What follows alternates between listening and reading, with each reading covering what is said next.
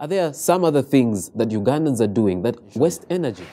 Yeah, if you look at the biomass energy, which constitute 90% of our energy resource in our homes and also in the commercial sector, I just give you some figures here.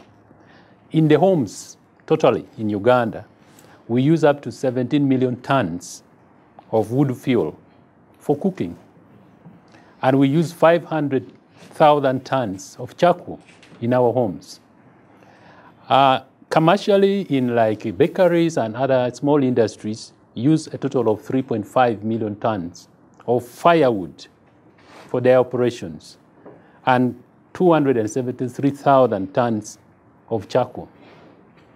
If only we can move from the three-stone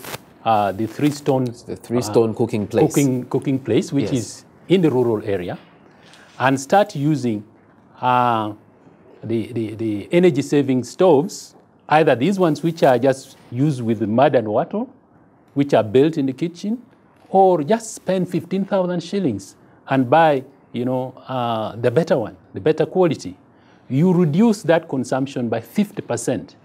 That means we would save, if we total all this, it comes to about 23 million tons of fuel wood. We would save 12.5 million tons of that fuel wood. Then how many trees shall we have saved? What impact will it have on our environment? Now, if you bring information like this in this perspective to our local people who are basically suffering now, the waters are drying off because they have cut down all the trees for firewood and charcoal.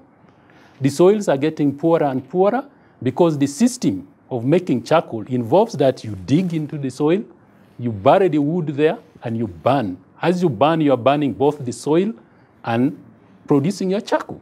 What impact does it have on the soil?